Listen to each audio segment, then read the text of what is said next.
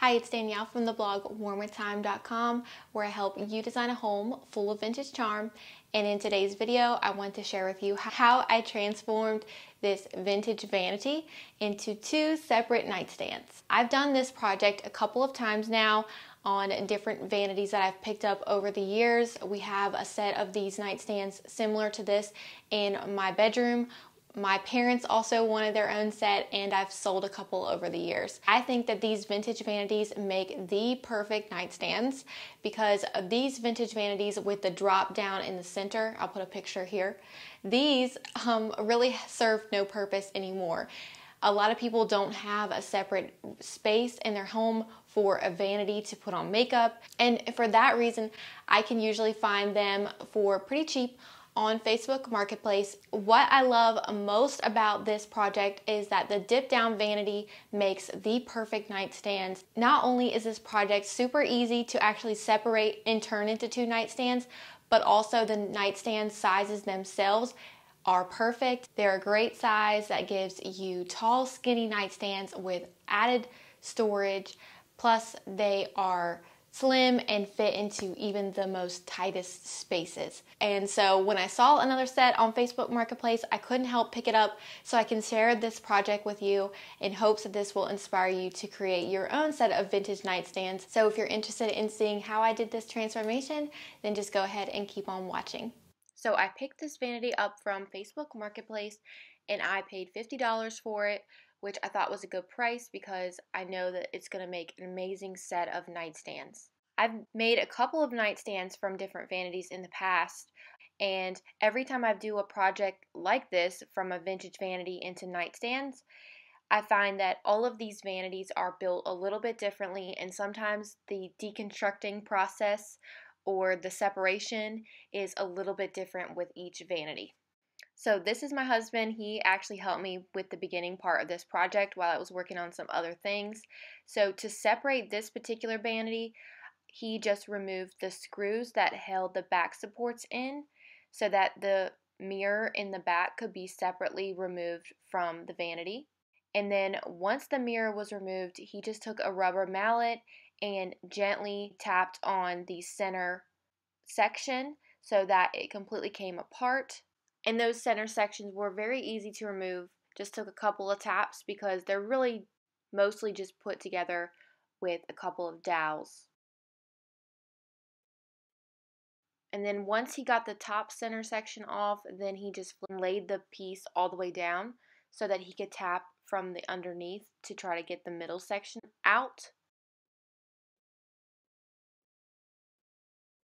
And while he was doing that, he noticed that it had this extra piece here for stability.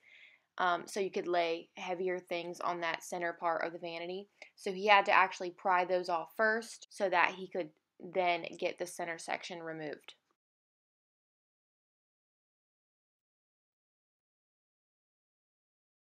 And just like that, this vanity was separated and now we have two nightstands. However, from the side, you can tell that there was some holes where the center section was attached and held the two vanities together. So we're going to show you in the next clip how we actually made a couple of wooden pieces to fill those gaps so that we didn't have an opening. So my husband just took his chop saw and cut a couple of pieces of wood, just scrap wood that we had laying around, and he cut off a section that was the length of the hole that we needed to fill. And rather than trying to measure with a ruler the exact width of the gap that we need to fill, he just laid the piece of wood cut to length up to the hole and traced it to get a more precise estimate. And then he just cut it with his table saw. And then once those pieces were cut, then he just put a little bit of glue on it and tacked it in place while the glue dried with a nail gun. The next thing I needed to do with these nightstands is handle all of this latex paint. This paint job, whoever painted this before me, did a very poor job. There was lots of drips and runs all over the place. And if you've ever sanded latex paint, Let me tell you, it is not fun.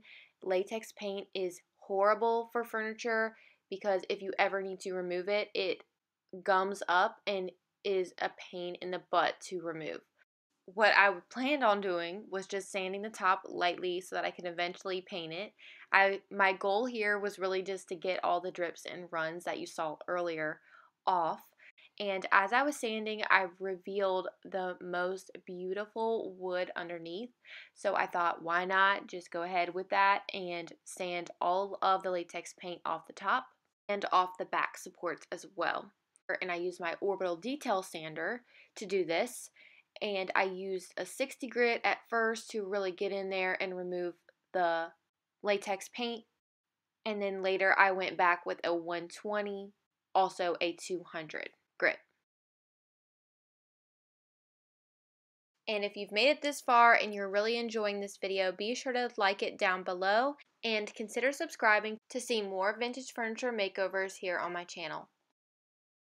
Alright, so once I had all of the drips and runs removed from the outside of the piece, then I just needed to go in with my Bondo putty. I use this stuff all the time for any crack or crevice or gouge I need to fill. This stuff is awesome, and so I use it on almost every project.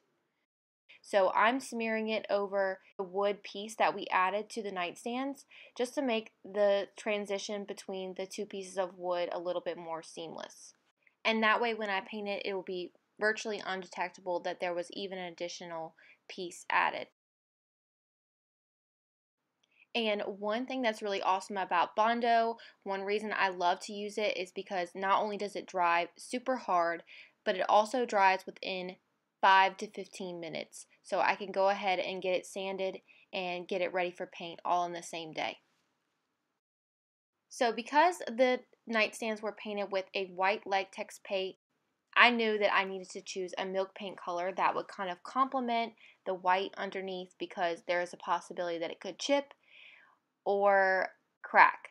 And so I chose to go with this a toffee / mushroom color by Sweet Pickens, and the color is called Proper.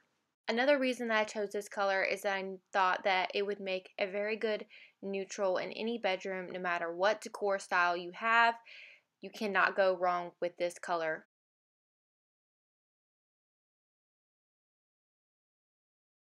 So I'm just using a Zebra synthetic brush, my go-to brush to apply the milk paint.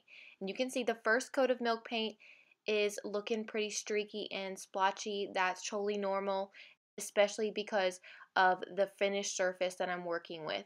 If my vanity was solid wood without any paint, it would have soaked more evenly through. But because I have areas of raw wood, areas of Bondo, and areas of latex paint, the paint is going to look very splotchy due to those different surfaces.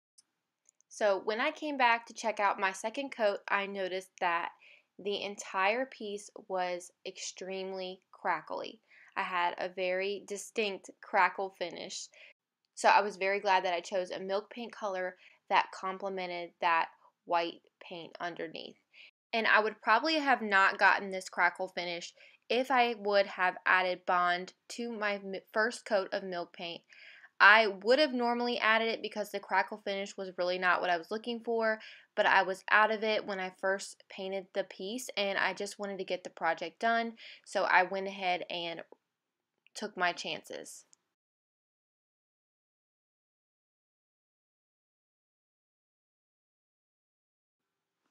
Once my second coat was fully dry, I actually kind of liked the crackle finish. I thought it was really unique and I loved how it was very consistent throughout, so it looked really cool. And so then I went ahead and chose to seal it. I don't normally seal with a paste wax, but in this case I was worried that some of the milk paint would chip off if I chose to seal the piece with a liquid sealer. So I played it safe and used this Johnson paste wax that I had on hand. One thing I love about this wax is that it's very affordable. I think it's only $10 at Lowe's and it's readily available, so anytime I feel like I need a new bottle, I can just go pick it up at the store. One thing to note about this paste wax though, if you're painting a piece that's white, it will kind of leave a yellowish tint, so you really need to make sure you rub it in well. And the last step is to go ahead and just add all the finishing touches. So I'm adding back on the new knobs that I picked up. I love these vintage porcelain knobs. I think that the white porcelain just pairs super well with the latex paint underneath, and I'm super glad that I picked these ones up. I love how they look on the piece. And then I went ahead and added the back supports back on just to hide that gap that's there in the back.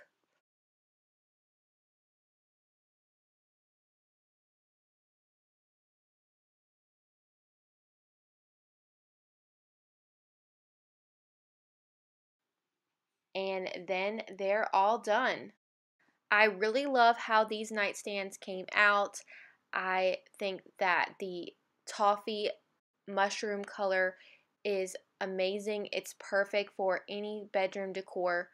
And I think that the crackle finish is so unique. I've never gotten this much crackle all over pieces before. And I love how the white porcelain knobs pair with that crackle. It's really unique. Let me know in the comments, do you like this crackle finish? Is this a piece that you would put in your room? I would love to know down below. I hope you enjoyed seeing the transformation of these vanity nightstands and hopes that you can find a vanity to create your own nightstands as well.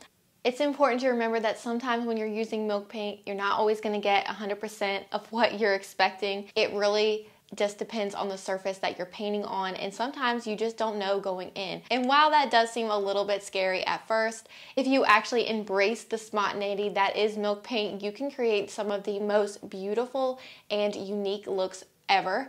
I bet you if I got very similar nightstands and tried to recreate this look, I would probably not succeed because every project is different. And when it comes to milk paint, sometimes the beauty is in the imperfections. So I hope you enjoyed watching this video, and until next time, I'll see you later. Bye-bye.